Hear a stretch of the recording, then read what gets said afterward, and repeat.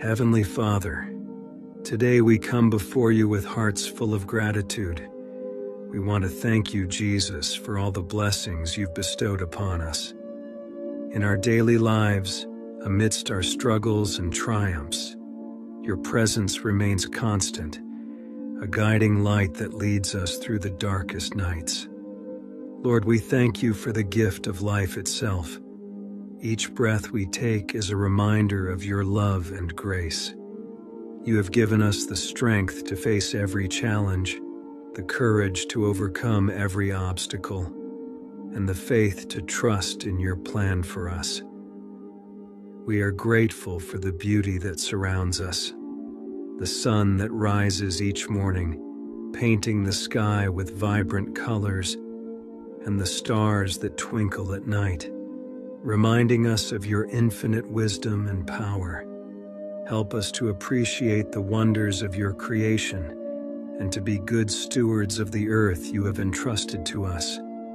Thank you, Jesus, for the love of family and friends.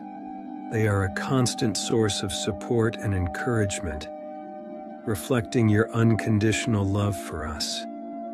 May we cherish every moment spent with them, and may our relationships be filled with kindness, understanding, and forgiveness.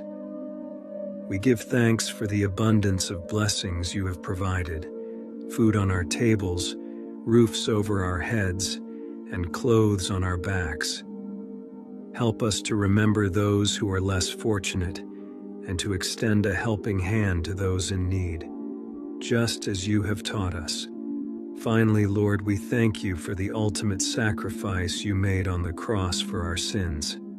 Your love knows no bounds, and your mercy knows no end. May we never take for granted the gift of salvation you have offered us, and may we strive to live lives that honor and glorify you in all that we do. In Jesus' name, I pray. Amen. Thank you for watching.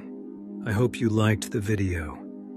If you did, please like and subscribe to the channel for more videos that will bless your heart and uplift your spirit.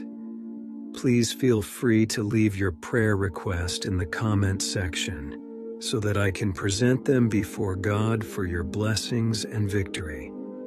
May the love and grace of our Jesus Christ be with you all.